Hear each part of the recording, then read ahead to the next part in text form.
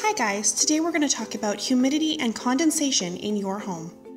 If you maintain a high level of humidity within the house, then surface condensation may occur when outside temperatures are low.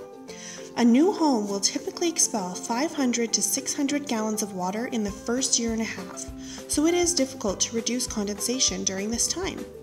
It is normal to have about 1 inch of moisture on a sealed unit.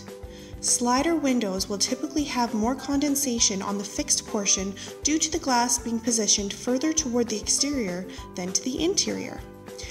Ventilation is the most effective means to remove moisture from your home. By exchanging some of the drier outdoor winter air for warm, humid interior air, the moisture level inside the house can be reduced.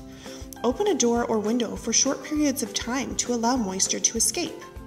Cooking adds even more moisture, so be sure to run your kitchen fan while cooking. Showers are a high source of moisture. Keep bathroom doors shut and run the exhaust fan to eliminate moisture. You can leave this fan running for up to a minimum of 15 minutes after you shower, and this will assure you that the humid air is being removed to the outdoors. Hanging up wet clothes to dry inside your home can also add significant amounts of moisture to your home.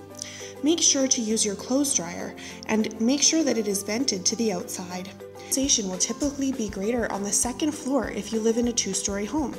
This is due to the fact that warm air rises and the upper floors are exposed to greater winds, cooling the glass. Wipe up any tracked in snow before it melts and evaporates.